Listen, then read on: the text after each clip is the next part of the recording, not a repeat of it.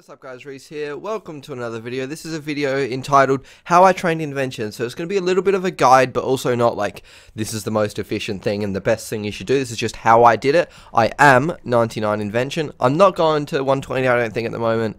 I mean, I haven't touched it in like a week.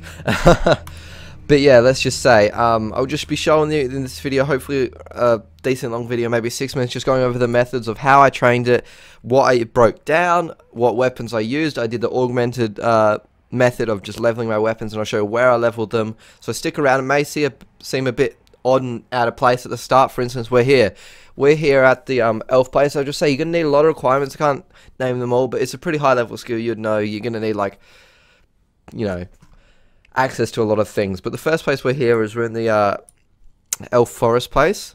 It's Fadar or something. This is one of the spawns of where you can buy a crystal bow. Now that's going to come in handy here, but we're not going to be using the bow.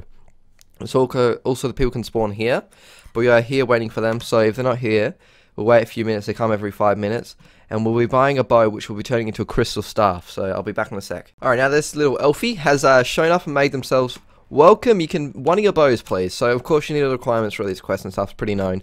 But anyway, the reason I'm showing you this is because this is just a cheaper and alternative method to getting a bow. It is not the only method, and it's not maybe not the preferred method. But the method I was training Invention was using mage, and it did you did need a bow for it. Now this requires the bow that you just bought for a mil and some harmonic dust. Now the reason you're doing this, because you buy the bow, you just break it down. Then that weapon seed costs 1.1 mil on the G. So you have saved yourself some cash there, but you also need harmonic dust to save yourself the rest of the money, or you can make it yourself with cash, which then doesn't work out with saving money. But anyway, we have our weapon we're going to be using for this method, which is a crystal staff. Cost us 1k and around 300 harmonic dust or something like that.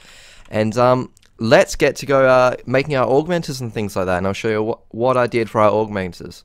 I'm going to the wrong place. So I mentioned this isn't a guide for noobs. This isn't like a how to trade Invention guide. It's just me showing what I did. So for augmenters, base parts, bolts, weapons with hilts and shields.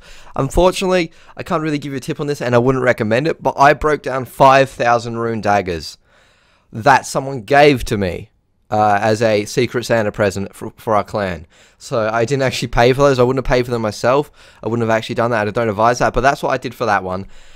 Tensile parts, bows, crossbows, range armor. I broke down my own maple shield bows unstrung, which I made. I strung maybe 3k for 99. That's all I had to do. I mean, just cut. Didn't even have to string them. Same with flexible.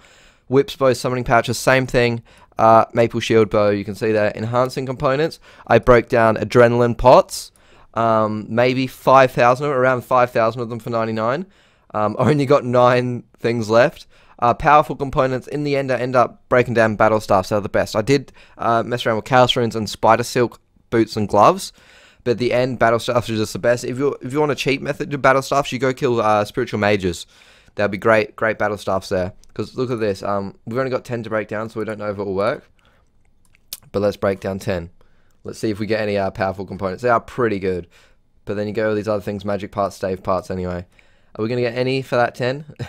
Probably not. There we go, one of them. So there we go. 70k and we get one powerful component. That's alright. But anyway, so then you make your augmenter. Great. Augmenter. You're going to need to make 3 augmenters for this method. I didn't mention that. Crystal staff. Augment your crystal staff. Boom. Awesome. Now, back in a sec. Also, for divine charges, which you guys should know is how you charge and like pay for your weapons and how they actually run and what they use for energy. I just bought those off the Grand Exchange. Same with the equipment siphons, just off the GE. Why am I recording again? Alright, now this is where the training comes in. This is all I did. I did forget one thing, but you'll get the basic idea. So I've got my augmented crystal staff. I repeated the process, breaking down those different things for my subjugation. And I've broken, and I have augmented top and bottom of subjugation. So you got those 3, you got a weapon and 2 things. Now, of course, you could do this any way you wanted, but this is the cheap method I did, so I didn't have to break down an item every time. So then you just jump in here, make sure they're aggressive to you. You can summon a Steel Titan if you have any, if you don't have a familiar out already. Brilliant. I'm not sure how this actually helps, 'cause even after 99, I'm not sure how the stuff works. Like if, I don't know what I'm trying to say. If it goes off the XP I gain or just the monsters that are killed or something, so I'm not sure if a familiar actually will help that much.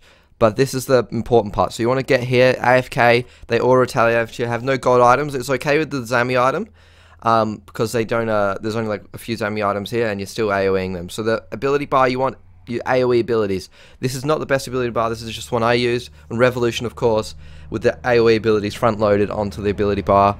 Like I say, you got Augmented Subjugation. This is very important. You want a Demon Horn necklace and a Bone Crusher.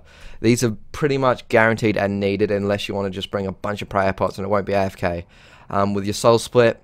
And then that's it. You're gaining and you're leveling up your weapons. It's pretty much 100% AFK. I would bring a Vecna Skull here to boost my mage, but I forgot that. Inventory is just normally about 5 Steel Titans, a bunch of equipment siphons, and that's what you're going to do. Once your augmented staff reaches level 10, you destroy it for 540k XP. Once your top and bottom reach level 12, you destroy them. I mean, you siphon those for 540k XP.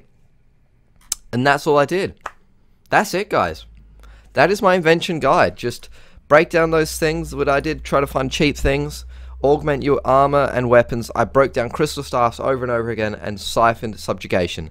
And that's it, guys. That's what I did for 99 invention. I don't think I've missed anything. Yeah, that's just what I did. So I hope this guide will help some of you guys. Like I say, it's not exactly a guide, but if there's a bit of a guide, and you can see I've already killed 13 monsters here. The XP is just rolling in. Also, in the process of this, I got 120 defense. So it's great. It's really AFK. Of course, there's better methods. I just want to do a separate video of how I trained adventures. When people ask, I can show them to someone. But yeah, hope you guys enjoyed. See you in the next one. See you tomorrow. Love you all. I've been MrAdelaideRS. If you made this fun to a video, drop a like. See you guys. Bye-bye.